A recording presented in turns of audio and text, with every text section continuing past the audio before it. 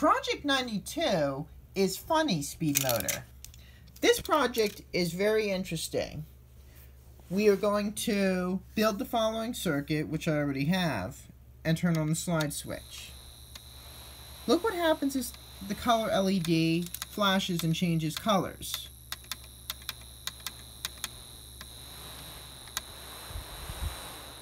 The fan spins and stops at very weird intervals.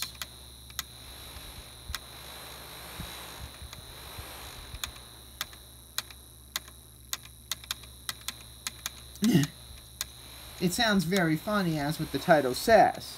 That's because the color LED is controlling the current through the circuit. And also the transistor is amplifying it to power the motor. You could do this without the fan, which I'm going to do now. I'm going to wait until it comes to a complete stop.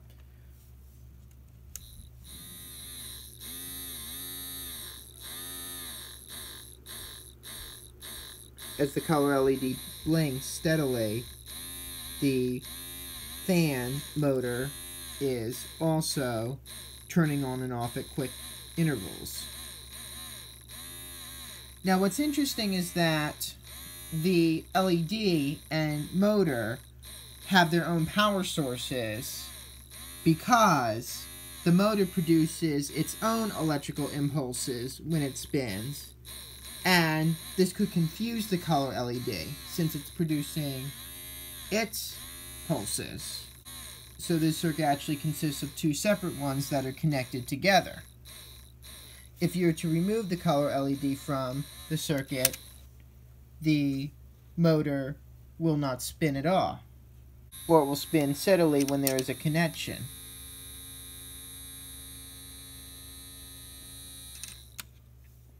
'93 is funny speed motor with light.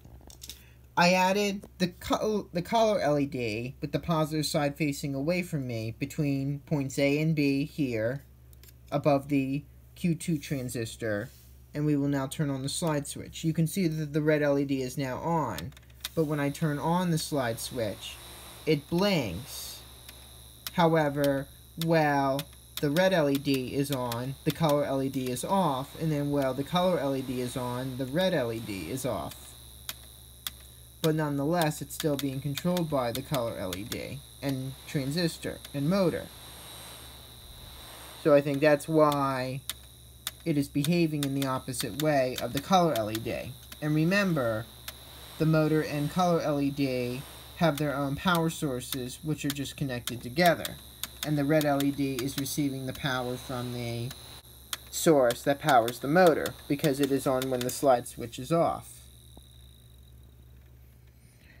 Project 94 is Light Dance Audio Override.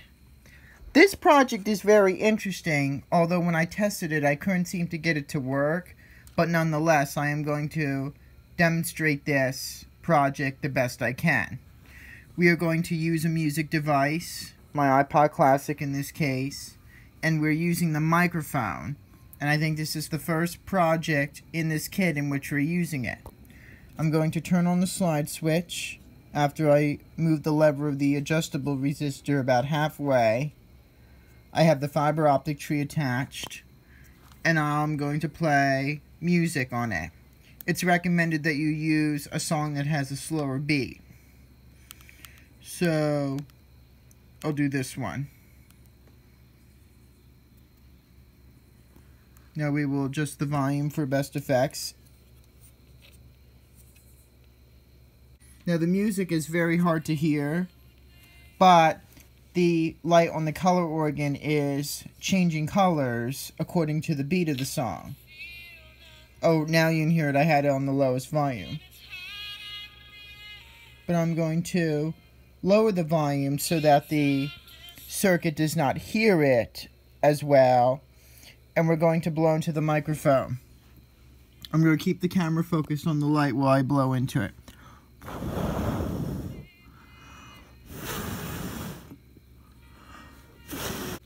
Nothing happens, but what is supposed to happen is that when you blow or talk loudly into the microphone, the LED on the color organ is supposed to stop changing colors.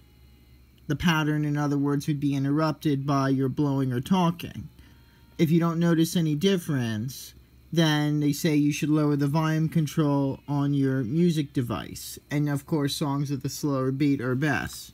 I'm just going to try to blow into the microphone one last time.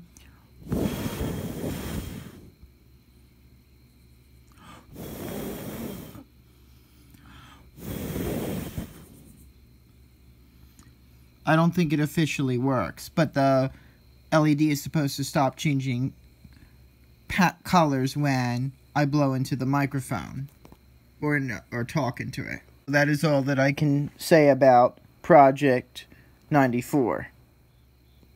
Project 95 is Light Dance Light Override. This project is similar to Project 94, except we are going to use the phototransistor instead of the microphone.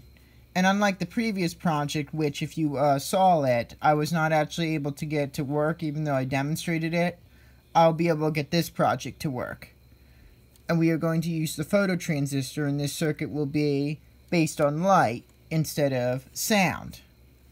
And so I'm going to turn on the slide switch and play music on my iPod. As soon as I push the play button, I'm going to cover the phototransistor. I'm going to have the volume up all the way so you can hear it. And you can see how the LED on the color organ is changing colors due to the music.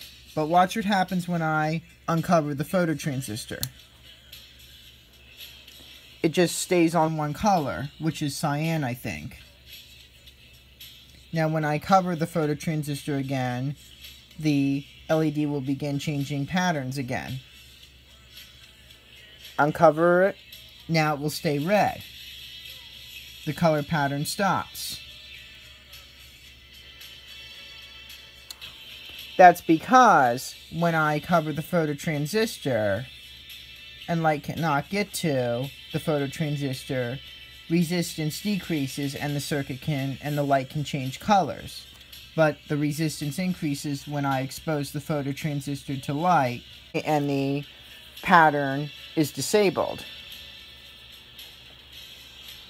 So it's the same principle, but now it's once again relying on light instead of sound. 96 is counting light.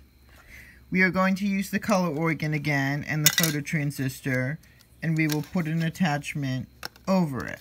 I'm going to use the tower attachment this time. We attach the color organ to the circuit by using the red and black jumper wires, and I am going to turn on the slide switch. The color LED immediately lights up, but the color organ is not on. Now we will shine the color LED right over the color transistor and watch the color organ light. Watch the rate at which it changes colors. This is called a counting light because the color organ is counting how many times light turns the phototransistor on and off. And at some count levels, the color organ light will change colors. Once again, now it's all based on the flashing and color changing of the color LED, which I am holding. I'm holding it over the phototransistor.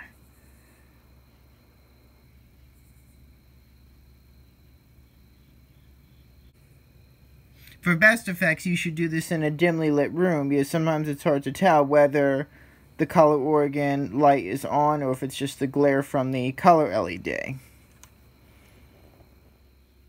97 is adjustable counting light.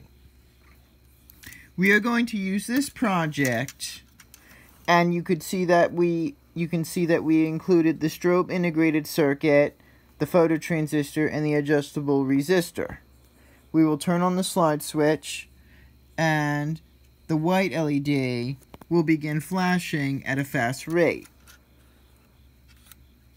And the adjustable resistor is used to adjust the rate at which the white LED flashes. I'm going to put the tower attachment on the color organ. And I have to be careful not to knock this over.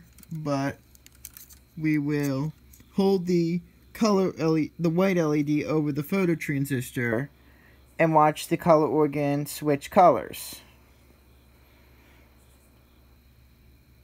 And it does so at a steady rate.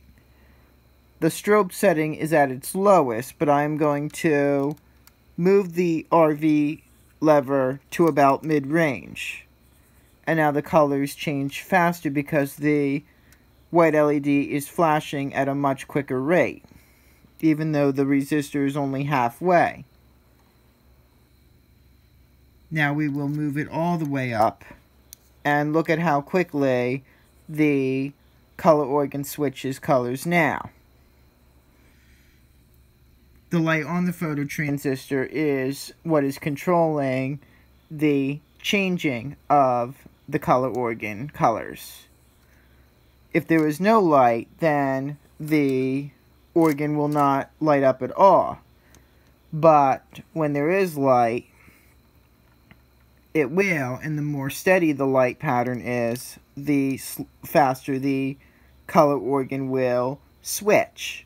Now the RV is back at the lowest setting, and the colors are changing at a much slower rate. 98 is bright off light. We are going to use the following circuit here, and it is recommended that we either put the circuit in a dark room or cover the phototransistor, which is right here.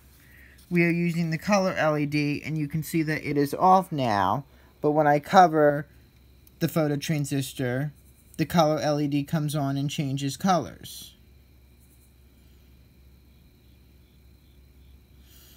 Now I'm going to take my hand off of the phototransistor and the color LED turns off. Cover it again and the LED turns back on. Now it's off. That's because in this particular circuit, as I cover the phototransistor, resistance decreases, allowing the color LED to turn on. But when I remove my hand and light enters the Q4 component, resistance increases, turning off the LED. Kind of like a street lamp that turns on at night and off at day. And I explained to you that principle in the Project Automatic Light earlier on in this kit. 99 is RC blink and beep.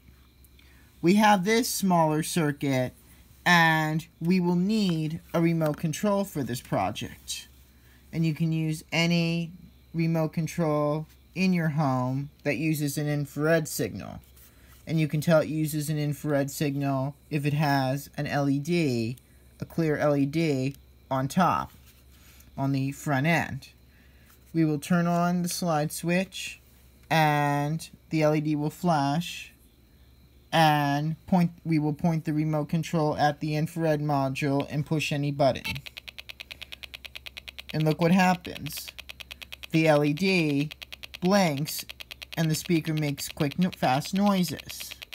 Hence the name of this circuit. The circuit is blinking and beeping at the same time. Now be aware that, like I said for other RC remote control projects, the circuit may activate without remote control because sunlight and some house lights contain infrared. So the circuit may activate spontaneously, and if this occurs, try moving to a dark room.